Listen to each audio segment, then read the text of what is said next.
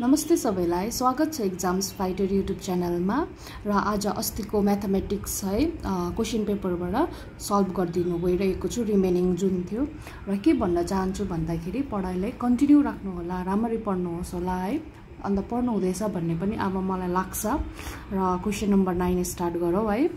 क्वेशनले के भन्दैछ भन्दाखेरि ए बी र सी ले आफ्नो पुँजीलाई 1/4:1/3:1/2 अनुपातमा व्यवसायमा लगानी गरे लगानी यानी इन्भेस्ट गरेको नाफा यति भयो नाफा यानी प्रॉफिट बी लाई नाफामा कति रुपैयाँ प्राप्त हुनेछ भनेर क्वेशनले डिमान्ड गर्दैछ के डिमान्ड गर्दैछ भन्दाखेरि प्रॉफिट निकाल्नु भन्दैछ यो है रेशियोबाट आएको छ क्वेशन रेशियो भन्दाखेरि पनि पार्टनरशिप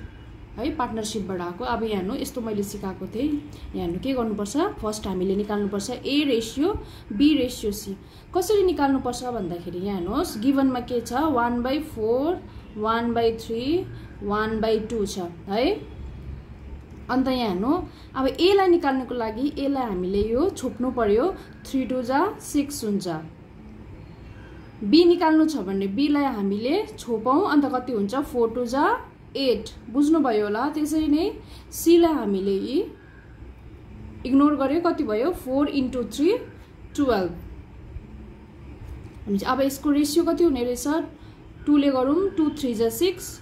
2 4 जा 8 2 6 जा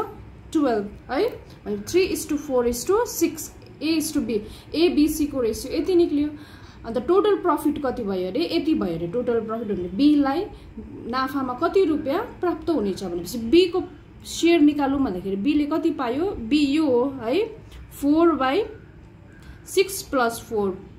10 + 3 13 टोटल यति हो टोटल अमाउन्ट कति नाफा हो 11700 हैन 11700 13 ले गर्दा कति टाइम्स जान्छ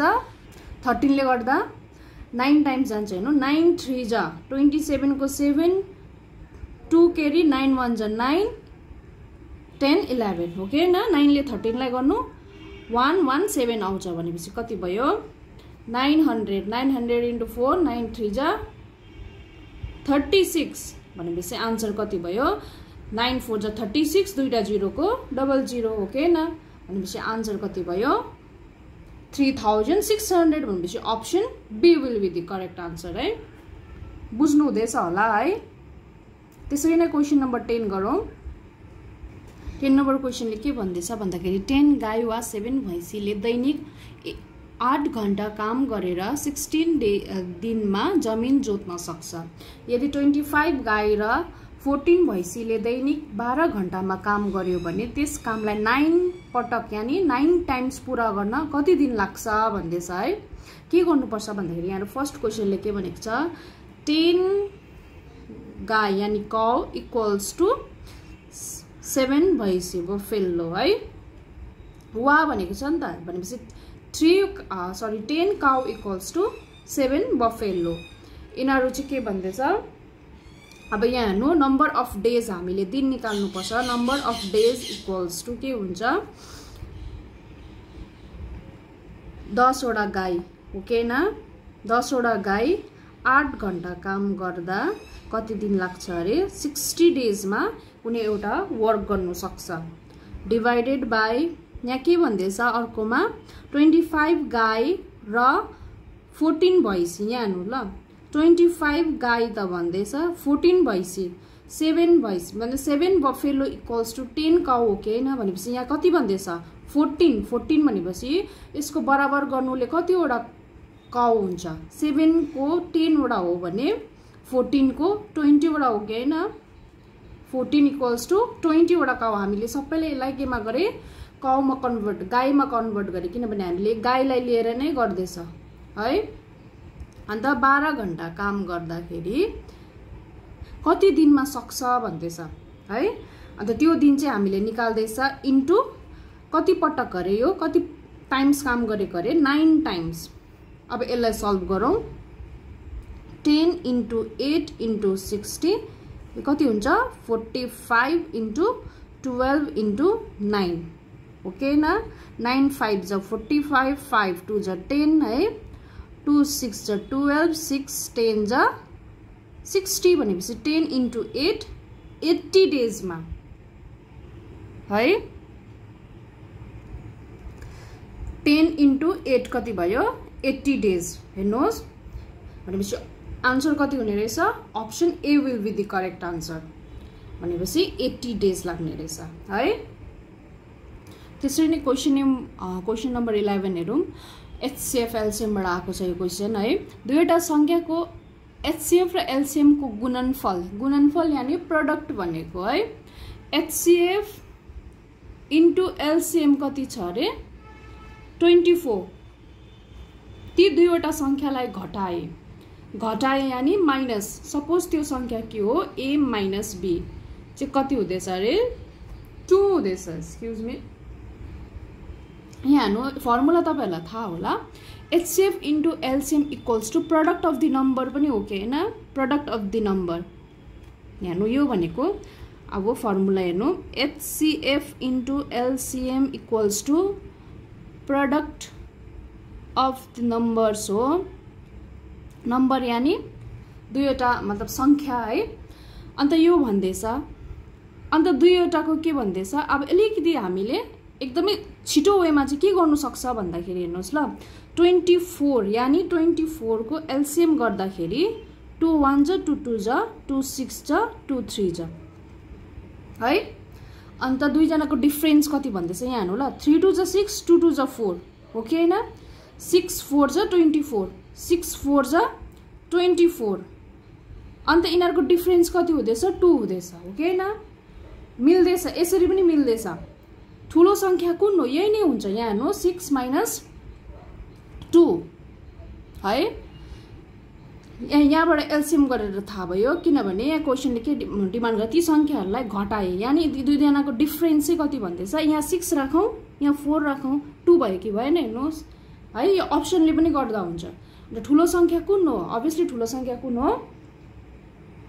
ठूलो संख्या कति भयो 6 भयो कि भएन भनेपछि option D will be the correct answer है अन्त यो खालको क्वेशन हेर्नु सबैभन्दा अर्को क्वेशन हेरौं 12 नम्बर सबैभन्दा सानो मूल्य कुन हो सानो यानी संख्या कुन हो भन्दैछ यहाँ है हामी एकदमै यो छिटो पनि गर्न सक्छ यहाँ यो भनेको के हो 5 को स्क्वायर 25 तर 0.5 को हुनाले 0.25 हुन्छ यसलाई हामीले के गर्न सक्छ 0.49 भनेपछि 07 को यो भनेको कति हो यो भनेको के हो 0.7 हो के हैन यो भनेको कति हो यहाँ नु 3 छ यो भनेपछि 0.2 को क्यूब नै यति हुन्छ अन्त यो भनेको 0.23 भनेपछि सबैभन्दा सानो कुन हुन्छ यहाँ नु यहाँ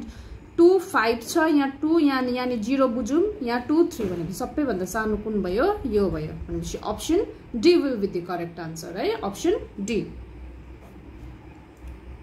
क्वेशन नम्बर 13 हेरौं है एकदमै सजिलो छ यो क्वेशन पनि एल्जेब्रा बाट है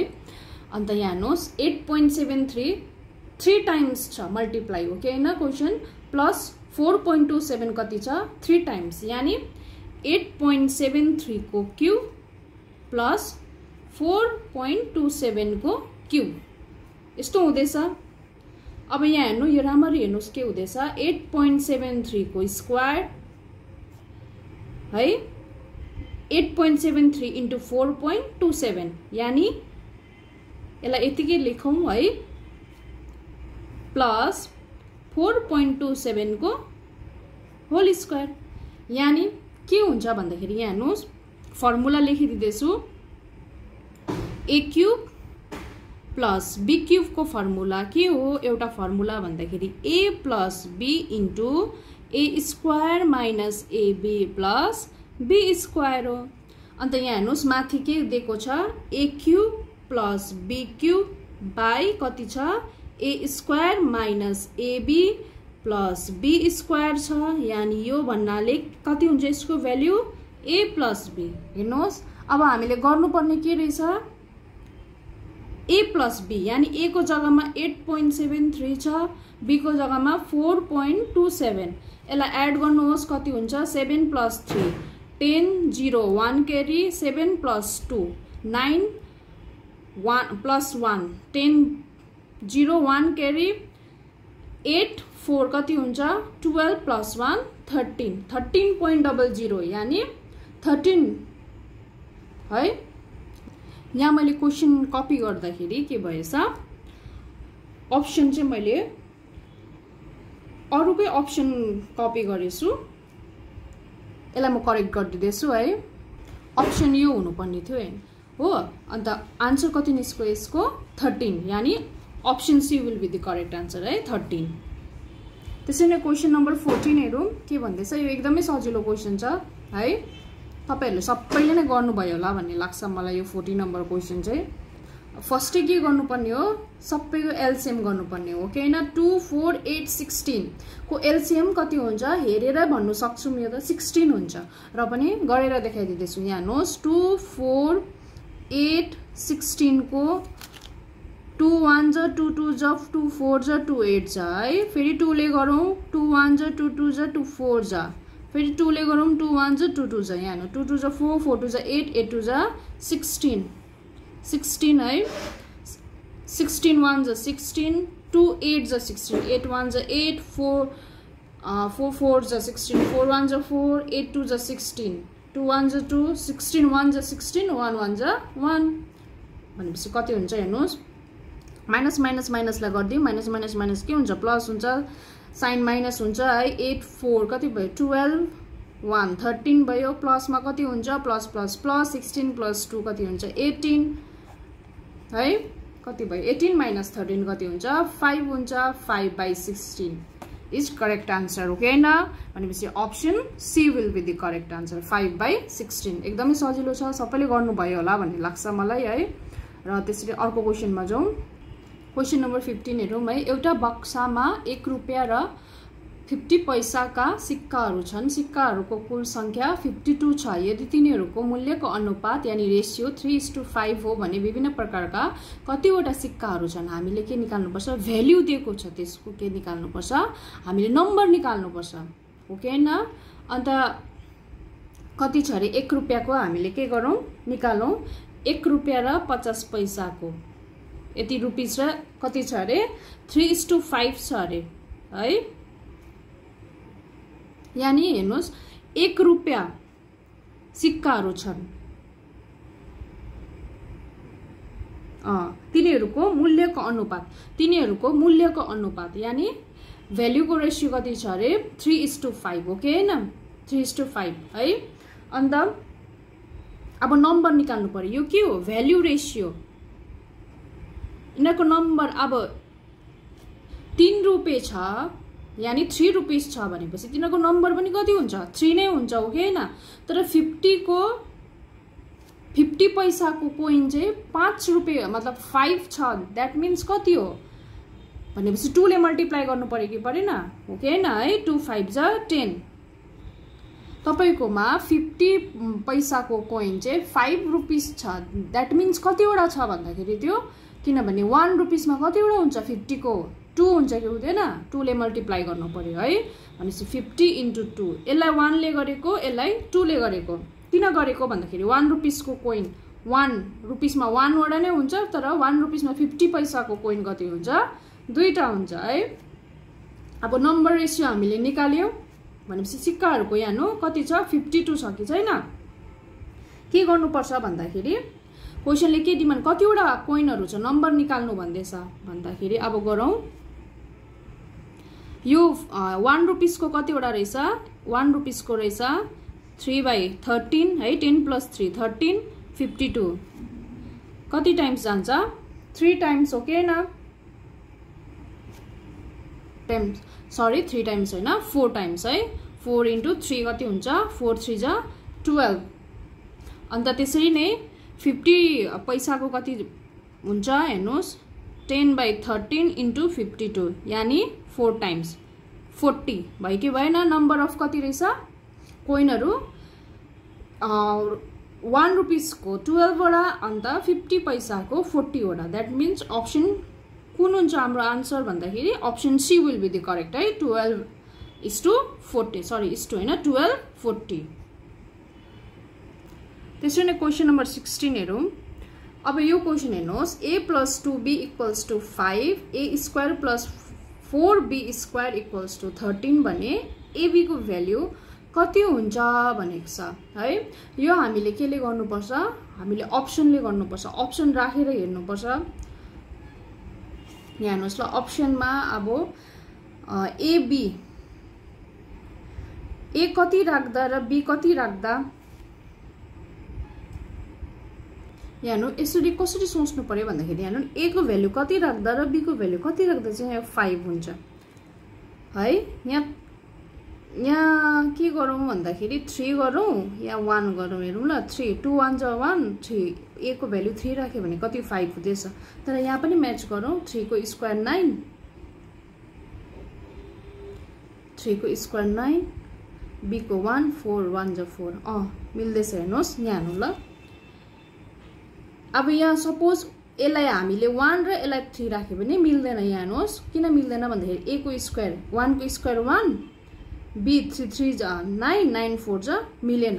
अब के गरौँ भन्दाखेरि यहाँ हेर्नु यसलाई हामीले 3 राखौँ, यसलाई 1 राखौँ, यसलाई पनि 3। यहाँ हेर्नुहोस् 3 को स्क्वायर कति हुन्छ 9 हैन। अन्त यो 1 को स्क्वायर, 1 को स्क्वायर कति हुन्छ 1 स्क्वायर 1 नै भयो, 1 × 4 4 ओके हैन। 9 + 4 13 भनेपछि यो भ्यालिड गर्दैछ है यो भ्यालु। त्यही भएर यसरी डाइरेक्ट गर्दा पनि भयो भनेपछि a को भ्यालु कति रहेछ, a को भ्यालु 3 राख्दा b को भ्यालु 1 गर्दा राख्दाखेरि यो मिल्दैछ, यो पनि मिल्दैछ, यो पनि मिल्दैछ। दैट मीन्स a × b कति हुन्छ 3 × 1 3 है। भनेपछि option b will be the correct answer. अरु रिमेनिङ क्वेशनहरु चाहिँ म नेक्स्ट भिडियोमा हाल्दिने छु है।